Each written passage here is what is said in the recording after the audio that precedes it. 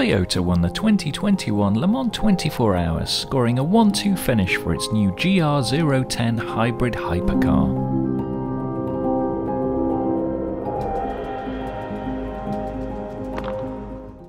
It was a first success for Toyota's number 7 car, after enduring years of heartbreak.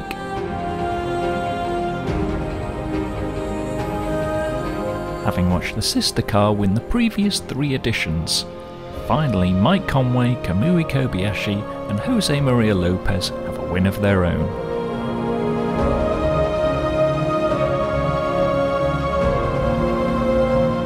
The race got off to a hectic start in wet conditions.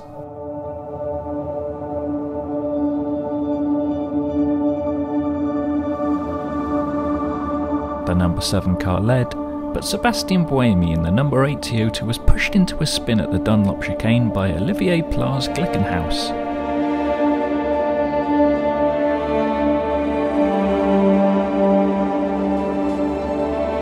Alpine's Nicolas Lapierre chased the number 7 until a costly spin dropped it back.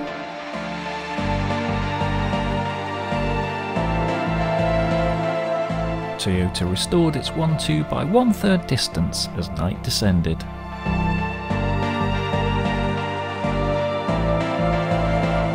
More rainfall then caused absolute chaos in LMP2.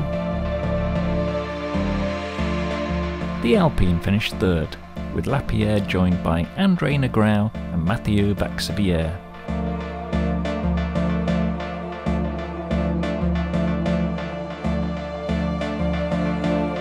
Glickenhaus finished 4th and 5th, as the new breed of hypercars demonstrated excellent reliability.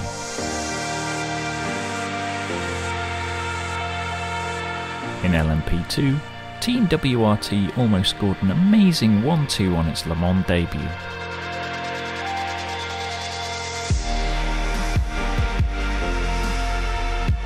But its number 41 entry broke down on the very last lap, handing victory to the number 31 car crewed by Robin Freins, Charles Mallacy and Ferdinand Habsburg.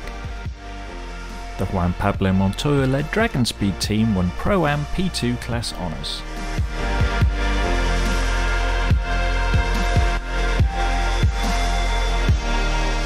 Ferrari won a keenly contested GTE Pro class, in a race started by its president, John Elkann.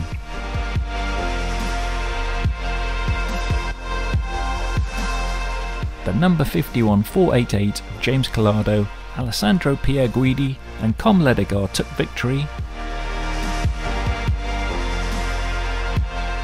ahead of the impressive Corvette of Nicky Katzberg, Antonio Garcia and Jordan Taylor.